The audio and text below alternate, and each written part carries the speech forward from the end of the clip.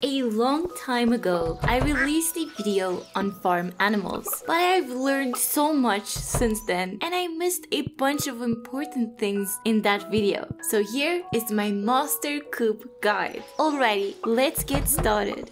Before we talk about the actual animals, let's go over some of the other things that are quite important. Naturally, you need to feed your animals every single day. You can easily harvest hay for them to eat by slicing away at grass on your farm. If you run out of grass on your farm, you can buy some hay at Marnie's Ranch. You can also buy a heater at Marnie's Ranch, and you will definitely need a few of these for winter. Once you have reached level 10 farming, you will be able to buy auto grabbers from Marnie as well. These things are amazing. You place them in coops and barns, and they will automatically harvest all of the animal products for you. That means you don't need to run around picking up eggs anymore. You won't need to shear sheep, and you won't even need to milk cows anymore. The auto grabber is an incredible time saver, and you should definitely use these to your advantage. Unfortunately, the auto grabber will not work on truffles, so you will still have to harvest those yourself. There is one more amazing machine that you can place in your farm buildings, and that is the auto-petter. It is a lot of effort to get one of these, but trust me, it's definitely worth it because the auto-petter does two amazing things. First, the auto-petter will prevent animals from losing relationship points with you if you forget to pet them. As long as you keep those silos full, your animals will not lose any friendship points, which is great. Secondly, the auto-petter will increase your relationship with your animals by a tiny amount every day. What makes this amazing is that this will stack with your manual petting, effectively allowing you to raise your animal friendship faster than without the auto-petter. Now onto an interesting question. Should we lock our animals indoors or let them roam free outside of their respective buildings? If your animals eat grass outside of their housing, they will gain a huge amount of happiness and also save you some hay, which should effectively save you some money. So I would recommend letting your animals roam free outside of their buildings. However, you should not give them too much freedom. Place a fence to restrict their movement a little bit. Wood and stone fences will slowly decay over time, and you will have to repair these. To solve this problem, you can use tea saplings as fences. These trees can be placed right up against each other and will produce some tea leaves for you at the end of each season. They also don't need to be watered, so they will make great fences. I want to quickly talk about farming professions. Usually we pick the tiller profession at level 5 farming to make our crops worth more. But the rancher route actually has an interesting use. If you pick the rancher routes, you will have two options at level 10 farming: Coop Master and the shepherd profession. Both of these professions each have their own use, but they also have a hidden benefit that is actually not stated in the game. Both of these professions will greatly increase the chances of you finding higher quality animal products from your animals.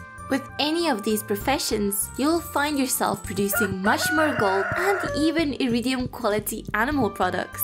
Alright, now let's talk about some Coop animals. There are currently 5 types of chickens in Stardew Valley. You can only buy white and brown chickens from Marnie, and you would usually need at least one of each of these for the community center. You can also get an elusive blue chicken, but I will show you how to get the blue chicken in a bit. First, we need to talk about chicken eggs. Chickens will produce an egg every single day as long as they ate food the previous day. Once you have reached a certain number of hearts with your chickens, they will start to produce large eggs. Large eggs sell for quite a bit more, but it is always more efficient to turn your eggs into mayonnaise. Even if they are producing iridium eggs, you will still make much more money if you turn your eggs into mayonnaise. Alright, now onto the blue chicken. chickens. Blue chickens are actually quite easy to get. All you need to do is befriend Shing. And he's actually quite easy to befriend. Just buy him tons of beer. He loves beer and we should encourage him to do what he loves, right? When you reach 8 hearts with Shane, you will get a unique cutscene. I won't spoil the cutscene here, but after you have seen that cutscene, there will be a 25% chance that every chicken you buy from Marnie will be blue. Blue chickens are exactly the same as normal chickens. The only difference is that they are blue.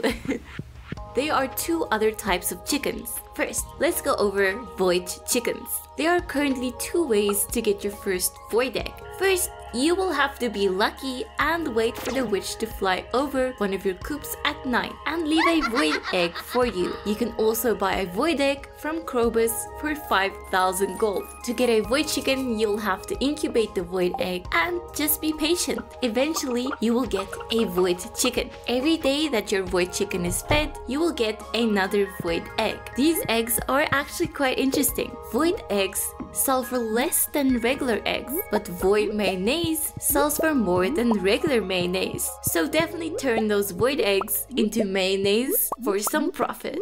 Golden chickens. Now these are hard to get. You can only get a golden chicken by incubating a golden egg. And you can only get a golden egg once you have reached 100% perfection on your save file. This makes golden chickens more of a flex than anything else. Naturally, golden chickens will lay golden eggs. And golden eggs sell for quite a bit of gold. Just a quick tip, if you ever turn golden eggs into mayonnaise, you will lose a bit of gold.